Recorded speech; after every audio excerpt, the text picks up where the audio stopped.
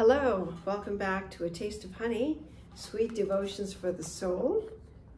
I'll be reading from this today and day 7 from the Godly Connections Part 2. And this one is based on Matthew 5:14, which says, "You are the light of the world. A city set on a hill cannot be hidden." In day 6, ooh, you hear that noise behind us? I'm in a new location, in case you didn't notice, and the harbor behind me is in Oceanside.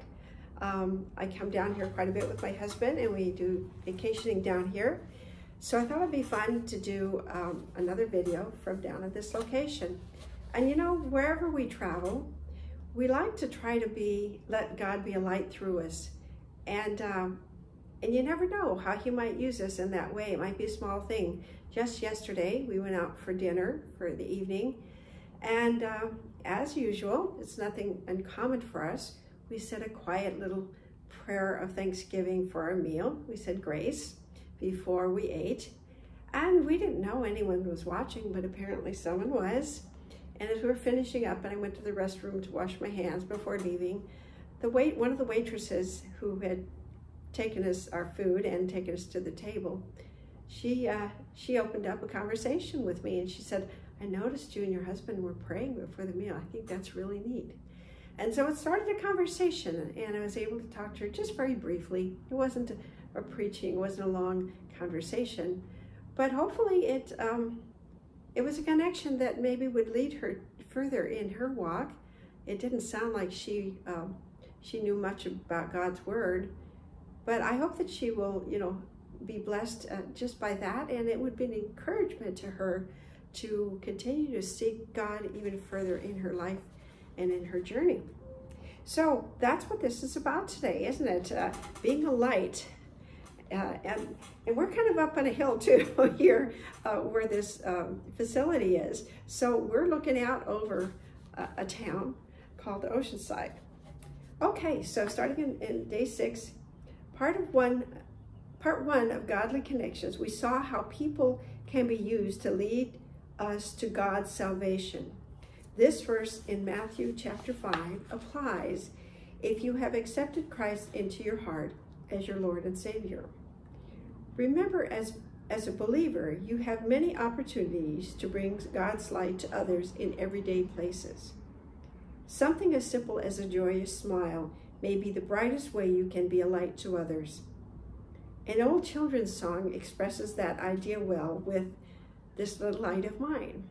A lot of you may be familiar with that song. I'll just sing a little portion of it. This little light of mine, I'm gonna let it shine. This little light of mine, I'm gonna let it shine. Let it shine, let it shine, let it shine. Won't let Satan fit out. I'm gonna let it shine. I won't let Satan fit out. I'm gonna let it shine. Let it shine, let it shine, let it shine. Hide it under a bush. Oh no, I'm gonna let it shine.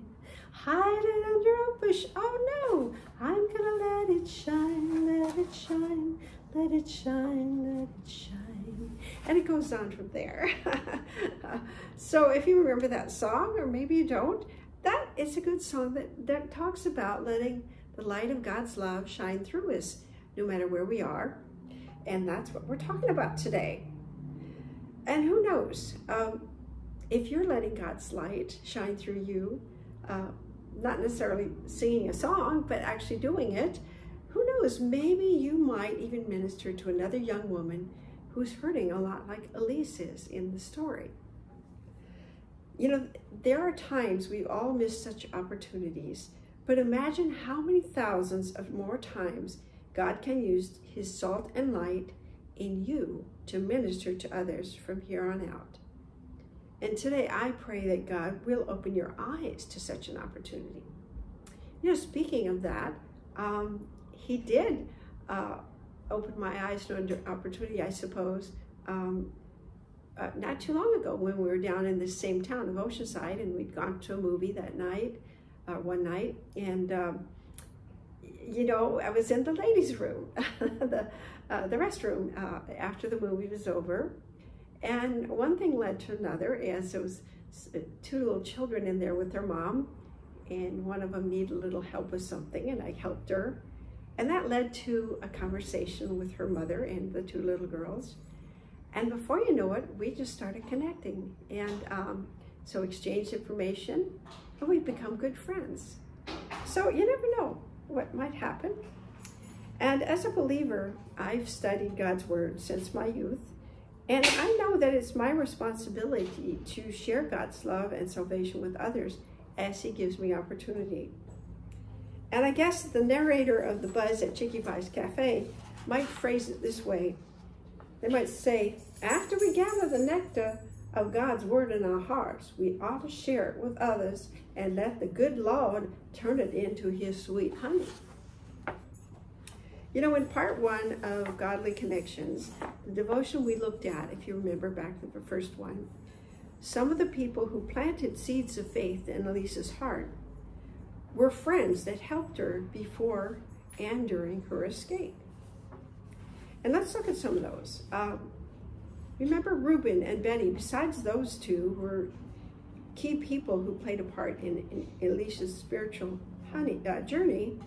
Who were some other key people besides Reuben and Betty who played a key role? Who might you remember? Now, if you've read through the book a little further, I hope by now, you'll see that someone named Mel comes into her life. And then somebody else later on named Lily.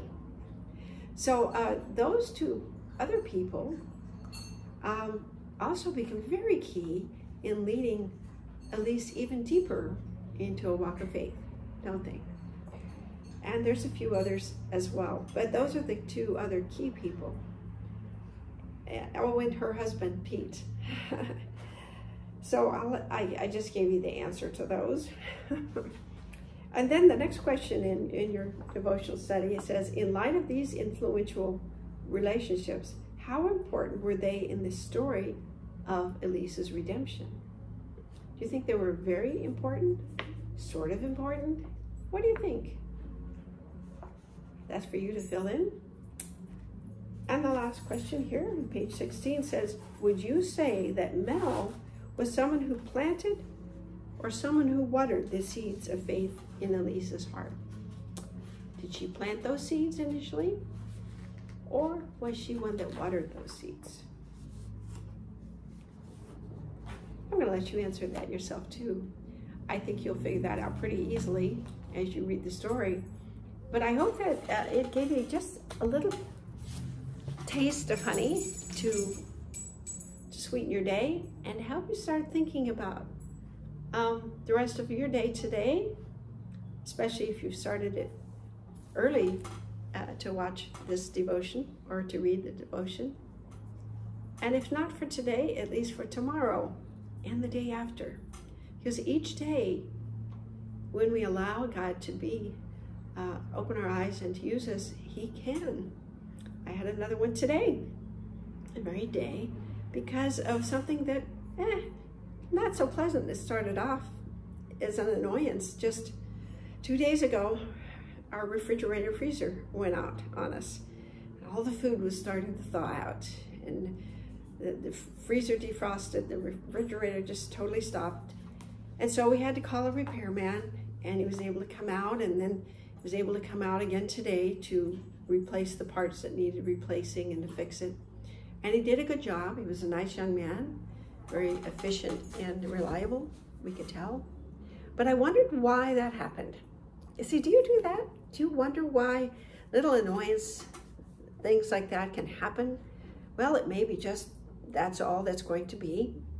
But sometimes God allows those as opportunities. And as he finished up today and we started a little conversation, I happened to mention to him something odd that happened to me related to this event of the refrigerator breaking down. Because it's just happened that 2 weeks prior to the refrigerator breaking down, I had a dream about a refrigerator going out.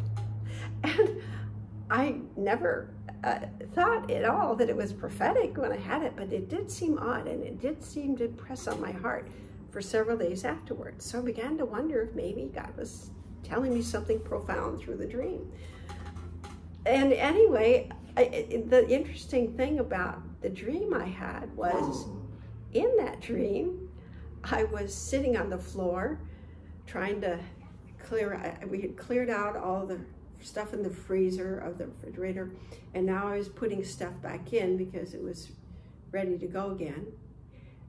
But what was odd about that dream, besides the fact that I kept thinking about it, that refrigerator was very different from my refrigerator at home. It had a big drawer, box-like drawer at the base where all the freezer was, a freezer compartment. And our refrigerator isn't like that at all. It's not designed that way at all. It has a side freezer that goes up, you know, this full length and height. So I never even thought about it, but when our refrigerator went out here in Oceanside, that's exactly how it's designed.